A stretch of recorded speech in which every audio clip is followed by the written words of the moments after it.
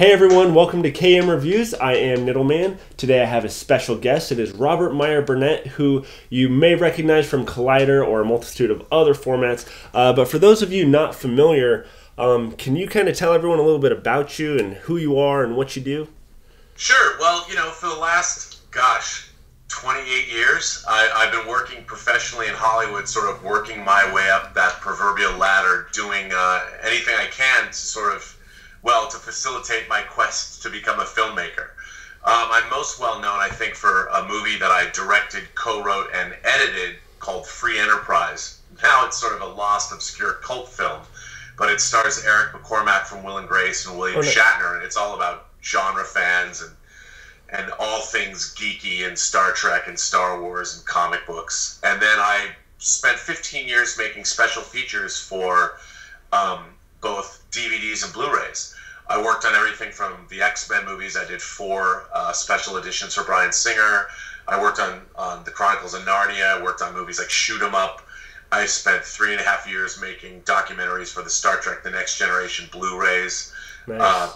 And now I've been editing movies. I'm back to editing movies. I've been a film editor professionally since '93, and I've gone back and forth. I've always jumped back into cutting features. There's a low-budget sci-fi thriller, time travel thriller I cut that's on Netflix right now called Paradox.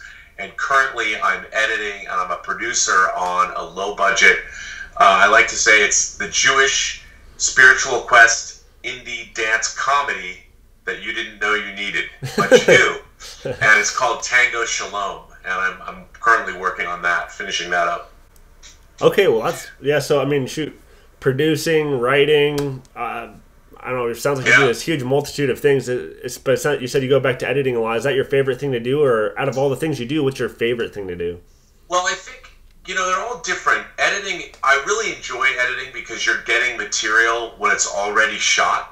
Right. So the nightmare and the headache of trying to get in the can what your vision is not my responsibility. I only get to work with the magic that's already been created. Right. So then it's a lot of editing is for me, it's a great creative thrill because it's instant creative gratification. As soon as you put 2 images together or you start cutting a scene together, it becomes amazing. And it is instant gratification. You could spend an afternoon and cut a whole scene and have a whole scene to watch, a scene that didn't exist before it was given to you.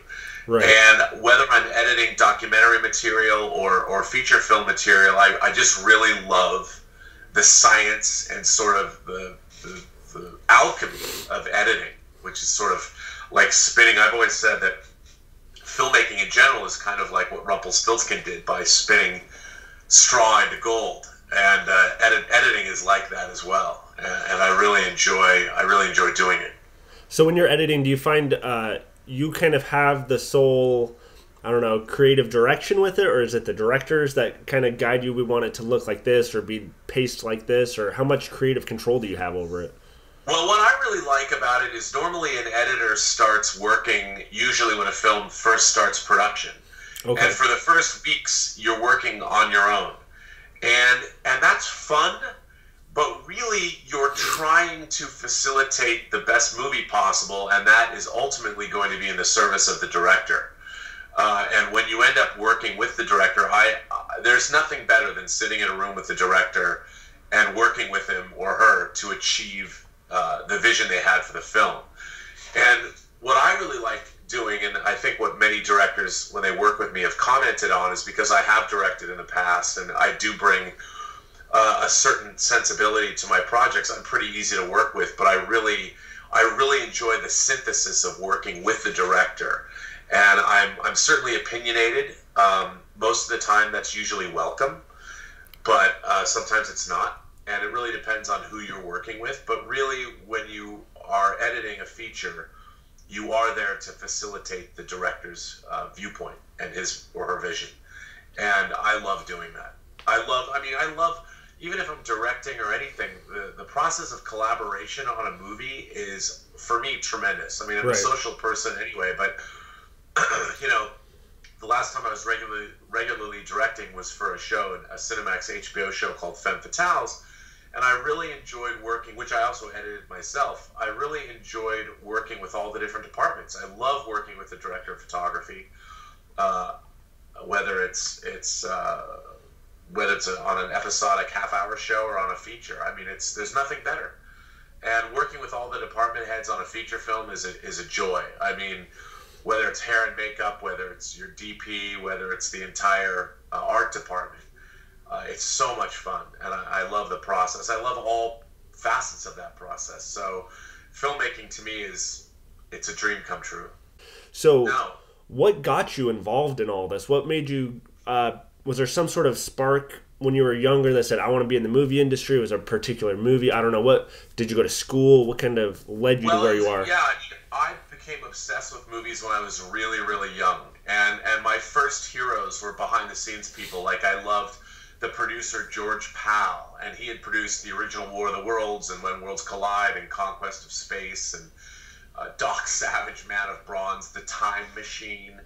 And he was the first producer whose movies I loved. When I was 5 years old, my favorite movie in the world was the original War of the Worlds from 1953, and I loved George Pal. And then I discovered people like Ray Harryhausen, who did the stop-motion animation for things like Jason and the Argonauts and the Sinbad movies and The Beast from 20,000 Fathoms. And I just really became fascinated by filmmaking. And what was really interesting is a lot of filmmakers say Star Wars, but when Star Wars came out, what was really interesting was they had a documentary on how Star Wars was made. And blue screen and seeing models, which I love building model spaceships, and it really solidified my desire. So between 5 and 10 years of age, I knew I wanted to make movies. And then after that, I got a Super 8 millimeter movie camera where I was actually shooting films, stop motion films, and I'd build spaceship models and blow them up in the backyard. Nice. And then as the home video era dawned, I started working in home video when there were very few people who had VCRs even. And I became a movie fanatic, and I really started studying films. And in high school, I became really serious about it. I wrote a film column for my high school newspaper, and I went to international film festivals and really wanted to see. I would watch movies from all over the world. And it's strange because loving science fiction, fantasy, and horror movies the way I do, I wanted to see all of them. Right. Like, I never went, I'm not going to watch this because it's old. I never understood that because when I was a kid, I was watching movies that were already 30 and 40 years old, 50 years old in the case of the Universal monster movies. And I never had a bias against something because it was in black and white. Like, I love The Twilight Zone, and The Twilight Zone was in black and white. I watched it because, to my way of thinking, you wanted to know all about, like, I wanted to see every single movie ever made that had anything to do with science fiction, fantasy, and horror. So if I was watching George Méliès's silent movie A Trip to the Moon or Fritz Lang's Metropolis from 1927, I mean, I wanted to know where all of these movies came from. And, you know, I wouldn't not watch a movie because it was cheesy or had subpar special effects or something, because they didn't have the kind of special effects we had now back in the day, but they were still making movies. Right. Like, why wouldn't you watch them? But now I understand, like, I try and get my little nephews to watch a Godzilla movie, and it's really hard to watch a 1960s Godzilla film with men in suits stomping around model cities when you can watch Jurassic Park or Pacific Rim. It's a little rough. Right. So, out of all this, so did you ever go to school for any of it, or is it all kind of been... I did. I went to a college in Washington State called the Evergreen State College that was a liberal arts school, and then you could get your hands on 16 millimeter camera equipment, and I started making movies. Okay. And we had all kinds of filmmaking programs there. We had a weekly community access television show where people were making, it was called CAT, Community Artists Television. Right. And this is way before YouTube or the internet, and we were making a weekly show. And then I went to USC to go to film school, and I wanted to get my master's from USC, but I got hired out of a class. These two producers who came to visit were just guest speakers. I had always did preparation before we had guest speakers, so I knew what to ask them. And they called my professor the next day and gave me my first job in the industry. Nice. Mark Levinson and Scott Rosenfeld. They went on, they produced Mystic Pizza, which was Julia Roberts' debut movie, and then they executive produced Home Alone. And nice. And it was great. And they gave me my first job. It was fantastic. So out of all those things that you've done, what would you say is your most proud accomplishment? Whether it's somebody you worked with or a movie you worked on, you said you did a bunch of behind the scenes stuff. Out of all the cumulative stuff you've done, what are you most proud of? Well, it's interesting. Of course, I'm proud of Free Enterprise because I got to make a movie with my childhood idol. That'll always hold a special place in my heart. I hope to one day be able to get it out on Blu-ray or high definition for everybody. Right. But I think it's more of a collective thing because everything I work on, I try and make it the best it can be. Like, I'll tell you a funny story.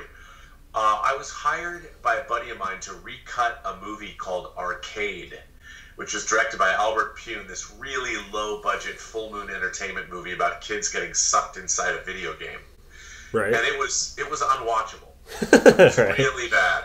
And Peter Billingsley, the kid that starred in A Christmas Story, he and I ended up recutting the whole movie from scratch. We went back in and really built the movie back up from the ground up. And it went from being totally unwatchable to being really mediocre. Right. And I was damn proud of that mediocrity. But I learned so much on that particular movie. I learned so much about post-production that served me almost 25 years later to this day.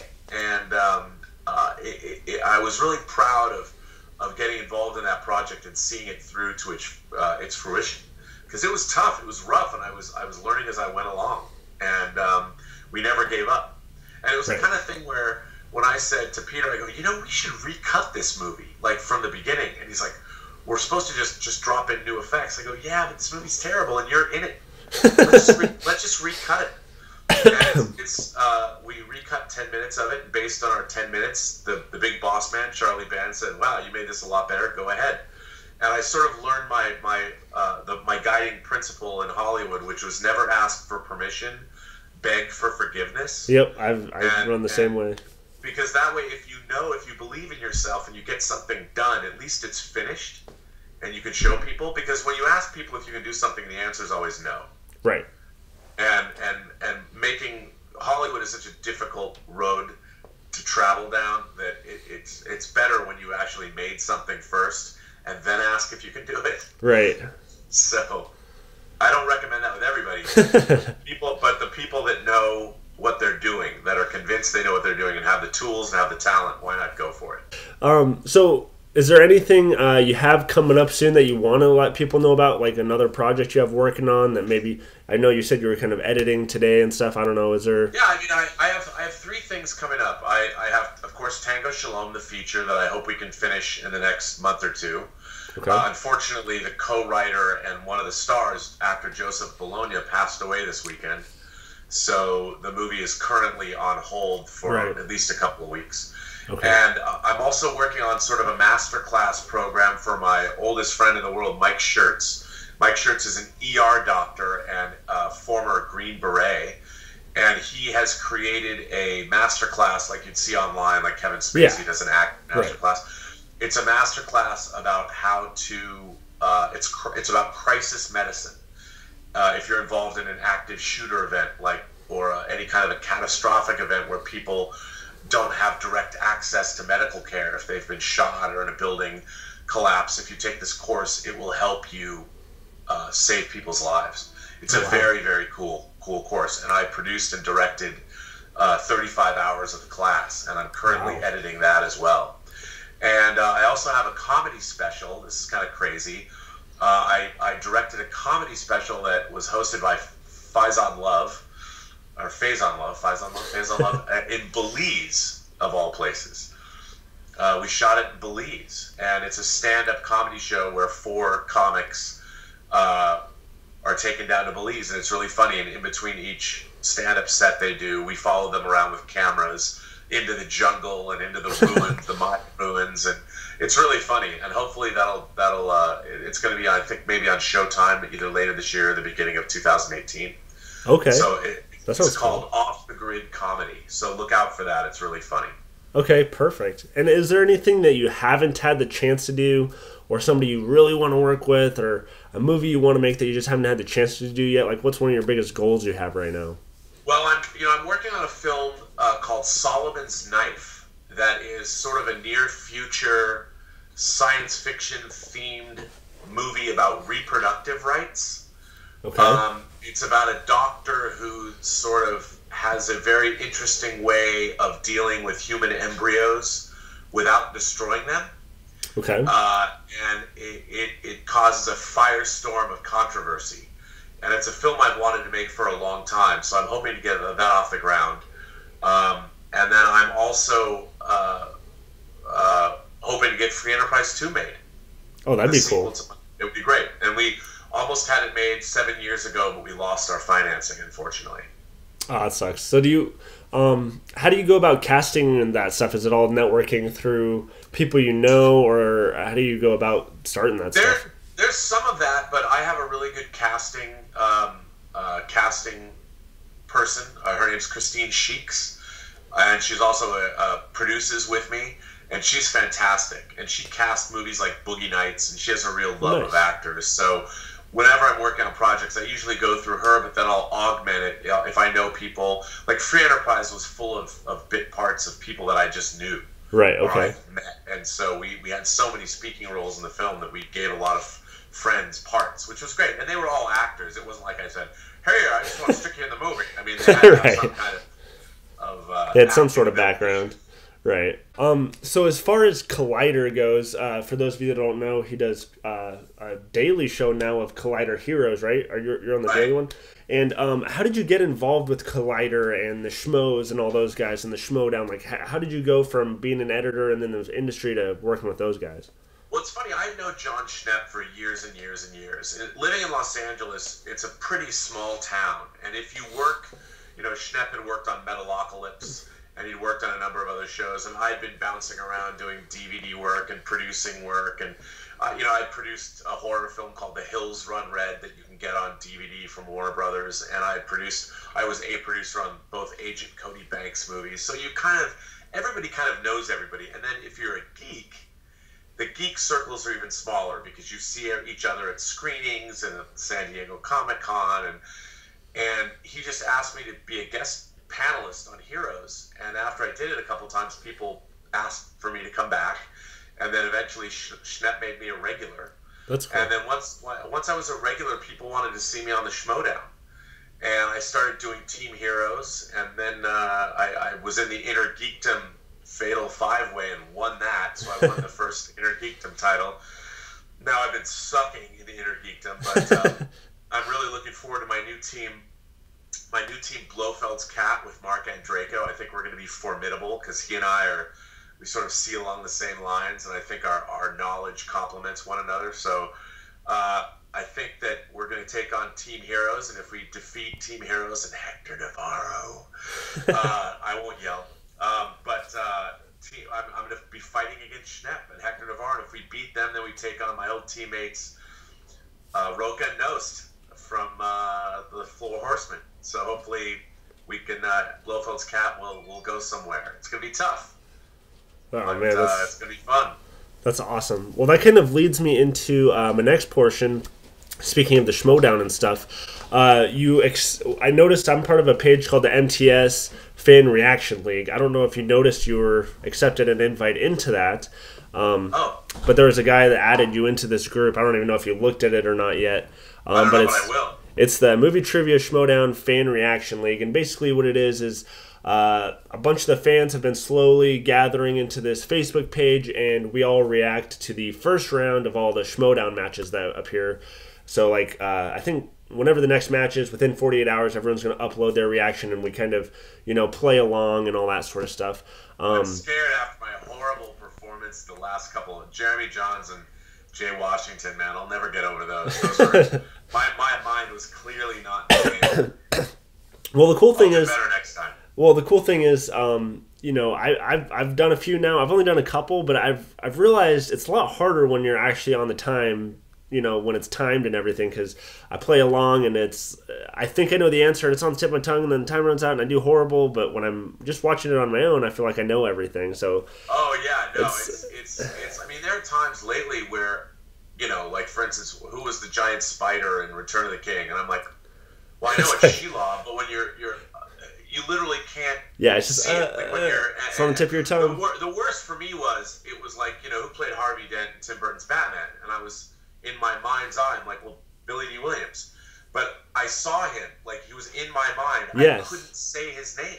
Yes, exactly. And I'm like, and it was such a weird phenomenon, because if I'm just talking to somebody, I don't have that problem.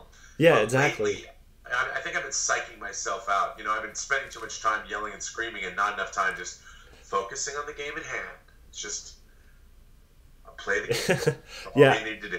I'm definitely more of a visual person, so when I'm answering those questions, like you, I'll visualize their face, and I'm like, I know who it is. Or if you had a list of names, I would instantly know it, but I just can't. It's on the tip of my tongue. But anyways, these guys all on this page, I asked them to post some fan questions for you. Oh, sure. Since we did this interview right off the bat, there's not a ton of them.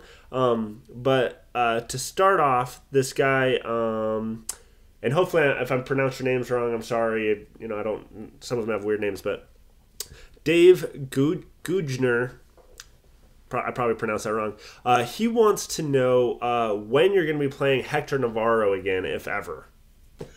Well, Hector is on Team Heroes with John, so my debut in Blofeld's Cat will be against John and Hector, and I'm looking forward to destroying them, because, you know, Schnepp, because I became such a villain, the captain is such a villain, I got kicked off my own team, and I had my three victories taken away from me. So I'm really looking forward to Blofeld's Cat making its debut against Hector Navarro and John Schnepp, and we will rain fire down from hell on them. At least one could hope. Right. And then Joey Morin, who is kind of the guy that started this page, you kind of already answered the first part of his question. He was wondering if you took a look at the league and to check out the page and stuff. You said you haven't yet, but maybe you will. They also... I totally will.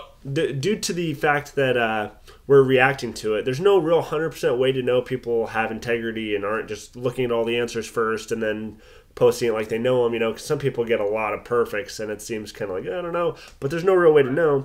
So they started doing this trial by fire thing is what they're calling it, and basically they do a live match, they create their own questions and stuff. And I know they're hoping one day, they've added you and a few other people, they're hoping one day they can get you guys to compete on there. I don't know if that's possible or not, or what your guys' rules are, or whatever. But oh no, I mean, I'd totally do that. That would be, look, here's the thing. I think what Mark Ellis and Christian Harloff have done with the Schmoedown is great, and I am so privileged to be a part of it. I think that those guys, first of all, everybody at Collider is so nice. I really like everyone there, and you know, Christian and Mark have done such a great job with the Schmoes Know and then turning it into the Schmoedown and being inclusive and creating a really, there's not a lot of positive fan circles have become so, we're so bitchy when we're talking about what we like. And everybody's always backbiting and this sucks, that sucks, you suck, you know, everyone sucks. But I think what's great about the Schmoedown is it's so much fun. Right. You know, and everybody, look, I can hate my former teammates in the Schmoedown as the character of the captain, but you can't hate John Roca. Right. I mean, Roca's one of the nicest guys you'll ever hope to meet. I mean, he's always got a smile on his face. He's always so fun to hang around and knows too. And I just, there's nobody you don't like. So it's been a privilege to be a part of it. And, you know, a lot of other people have talked about how, oh, it's rigged. It isn't rigged. Man, that you are at the mercy of the wheel. Like if somebody gets opponent's choice, I mean, and somebody gives me something like that's what happened, I think, with Jeremy Johns when, you know, he said Lord of the Rings, which I should have known or something, but it was just not good. You never know. I mean, you could be up by 20-6, and someone gets a good spin, and you're neck and neck, and that final round, man, the 3 and the 5 pointer is the game. Yeah, absolutely. And you never know. You never know. Yeah, I think people forget that, you know, the, like you said, being a villain and stuff, that part is kind of staged. It's like the WWF or whatever. But yeah, answering the questions is pretty legit as far as I know. Oh, totally. And I have to say, you know, even though we have like these sort of storylines, kind of, nothing is scripted. Oh no. You know, No, it's okay. It's not scripted. I didn't know that. I Like, thought that was stuff was scripted. no, it's like I know. Like I think in real life, as much as I like Jay Washington, he is a big mouth. Right. You know, so and Jay Washington and I, like, we're thrown in a room together. I don't know what I'm gonna say. Like, Right. I don't know what they're gonna say. And, Okay. and it's really funny. Like you just kind of go with it. And what's interesting about that is it's almost like an improv exercise. Like, sure, I am the captain and the captain is me, but I don't hate Hector Navarro. Right. You know, in real life. But my character wants to crush Hector Navarro like the little pebble he is. He needs to be ground into dust and never to be seen again, frankly. Right. Now, it's okay for me to be both of these kinds of people. So it's more fun, like, when I'm, like, after a match, when you're being interviewed, if Emma Fife's interviewing me or Grace is interviewing me or whomever's interviewing me, I don't know what I'm going to say. Like, there's no cue cards or anything. I mean, and there's pressure because there's a lot of really funny. I mean, Ellis is a great stand-up comedian. I mean, you listen to some of the things him and Harloff, the banter. It's you have a lot to live up to, and it's all right. extemporaneous, and you want to be funny. And right. if you're not funny, it's like, oh, that wasn't funny. Then you feel like, it wasn't funny. Luckily, they edit. They do right. edit the shows and stuff. Thank God. So I need to look more entertaining than I really am. But that's why it's so much fun. I mean, you really don't know what's going to happen, and I don't know what Christian Harloff, what he's going to come up with, like what he wants to do, and also scheduling these matches is tough because everybody works. Right. Everybody's got jobs, and it's really hard. You never know. Like, I've sometimes got calls a day in advance. Hey, can you come in and do this match today? And I'm like, okay, I'll try and make it work. And sometimes I even forget. Like, I don't keep that close a track just because I'm busy. I don't know who we're playing sometimes. Right. You show up and hope for the best. Yes. And clearly I haven't done enough preparation in my last 3 Inner Geekdom matches. So. Okay. But it's a lot of fun, and it's just as much fun as they make it look, if not more so. Well, hopefully then, I know Jay Washington is on this fan page as well, and they've slowly been adding more people. Hopefully, eventually, I mean, it'd be kind of cool if, they kind of, a good way for you guys to interact with fans is doing trivia matches against all of us, and we can really test who's good and who's not, yeah. And there. That'd be kind of cool, depending on your guys' schedules. But Totally. I'd love to do that. That'd be a lot of fun. But moving on, the next guy, again, sorry if I pronounced your name wrong, Che Silver Fox Watson wants to know what your favorite hot toy ever is. Because we know you collect them. That's a good... Now, see, here's the thing. It's a really good question, because my favorite hot toy ever, I think, is Vito Corleone, Marlon Brando from The Godfather. But it's not because I think it's the best hot toy. I just can't believe they made one. So that's probably my very favorite hot toy, but I love a lot of the die-cast Iron Man armors, like the armor from Age of Ultron, the die-cast armor. Right. The engineering on those figures is incredible. It's crazy. I mean, it's just amazing what they can do. And there's so many. I love the Christopher Reeve Superman, and then I also love the Marlon Brando they put out that didn't come out domestically. It only came out overseas for Superman Returns, but I have to put my Christopher Lee and my Marlon Brando Jor-El together. They're always displayed together. And I really like Rocket and Groot. Okay. That was a hard toy to do. And God, there's so many. So that's a lot. But if you had to pick one, which one's your favorite? It would have to be the Vito Corleone. Just because the Vito Corleone transcends being an action figure, and The Godfather is one of my favorite movies of all time. So when I sit looking at him, he's a reminder of you got to do your best work. What you aspire to is making The Godfather, whether you're doing a documentary about when I worked on Inspector Gadget 2, or whether I'm working on Lord of the Rings, or whether I'm making a feature film, you're always aspiring to the heights of The Godfather, no matter what it is that you do. Right. Okay. No matter what you're working on, it's never beneath you, and you should always try and do your best work. And my Vito Corleone hot toy reminds me of that. Okay, cool. Some good advice for all of you. Matt Reinstedel says, where did you get your black and gold coat? I bought that black and gold coat like 15 13 years ago at a store called Shrine on Melrose here in LA. I don't know if Shrine's still around. I guess you can look on the internet. And it was like a goth store. Okay. And I bought it for Halloween one year because I had a makeup effects friend of mine did a whole demon head prosthesis. My entire head was done up as a demon. It was awesome. And that was he was like a Renaissance demon. Okay. So I had this coat, and I wore it one other time to a party at Mike Dougherty's house. Mike Dougherty, who directed Trick or Treat, and who's now directing the new Godzilla movie. Right. I wore it to his house, and I was a vampire. Where I had a really long head of white hair. I had fangs made that fit my teeth. I had them specially made for me, and so I was a vampire.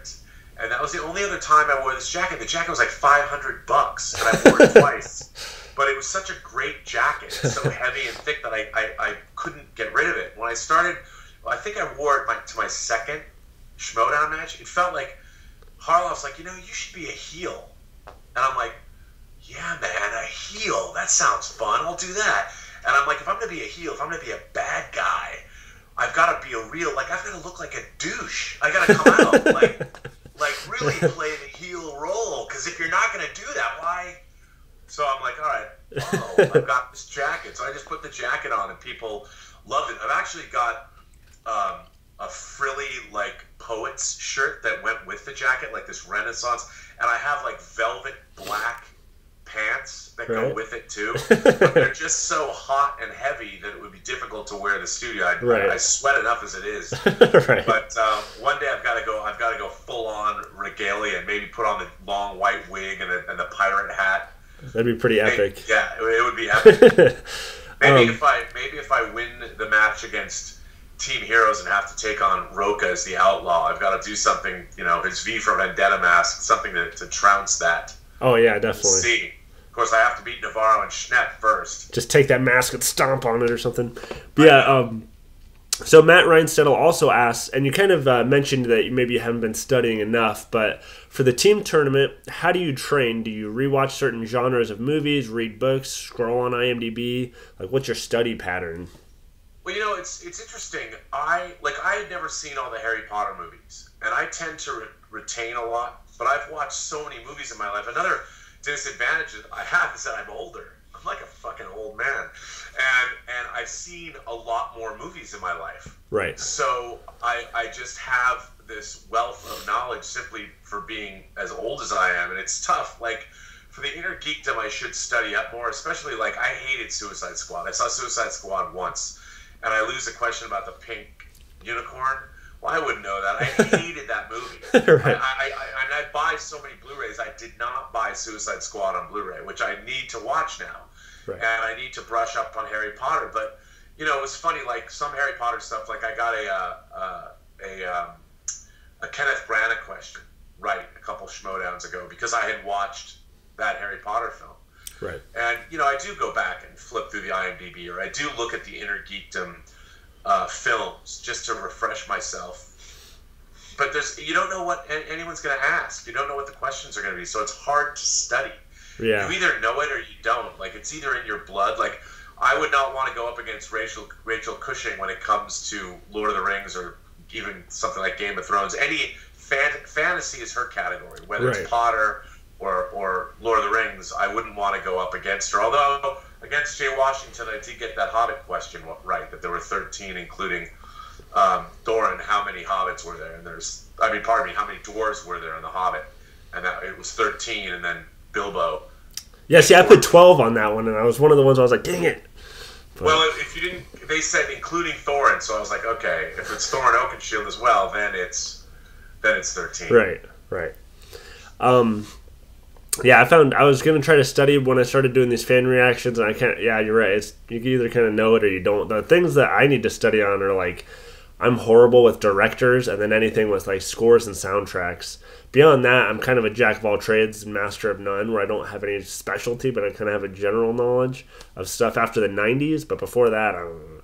So, directors and score I'm usually pretty good with. Sometimes I'm not. I mean, I didn't know James Horner. That totally slipped my mind. But yeah, it's like I'm really excited about the James Bond category because I've been watching James Bond movies since I was a little kid. I don't understand like the whole inner geekdom thing. I don't understand why Harry Potter would be considered geeky. The books were wildly successful.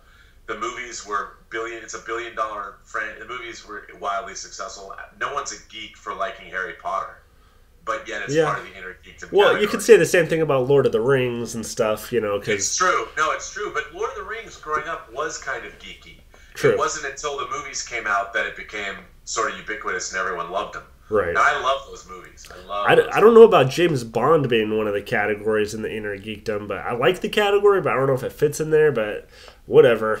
It is what it is. I do only because I know the category, so yeah. I'll take it. For sure. Like I saw Schmoedown when somebody didn't know what did Q stand for. The question was, Major Boothroyd and Q. What does Q that was the stand recent for? one. Of course it was quartermaster. Right. Doesn't everyone know that? Well, apparently not. Not me. Yeah, I know. So next, Hunter Ray Chambles. You already pretty much answered this question, but I'm going to put it out there because he asked it. He said, ask him how he feels about being a part of the Schmoedown and the fan base. You pretty much already answered that, though, talking about how good it all is, and we kind of talked about you possibly playing on the MTS league and stuff. But I have to tell you, the great thing about the Schmoedown is even though people can hate me, which is fine, they should, but it's still. I wouldn't be a good heel if everybody liked me. I don't want to be a lovable heel. That's no fun. Right. Although you want to be a lightning rod of controversy and hate. Do you ever find, though, it gets a little too extreme? Like, I know sometimes it's fun to be like, to hate you and stuff, but do you ever get truly, like, mean stuff that you're like, okay, that's a little too far? No, when people call me an old man or they're like, lose some weight or something like that, I'm like, hey, man, you can't. Truth is truth. So you can't. I mean, ultimately, no matter how insulting people would ever get about me, I'm on something called the Schmoedown.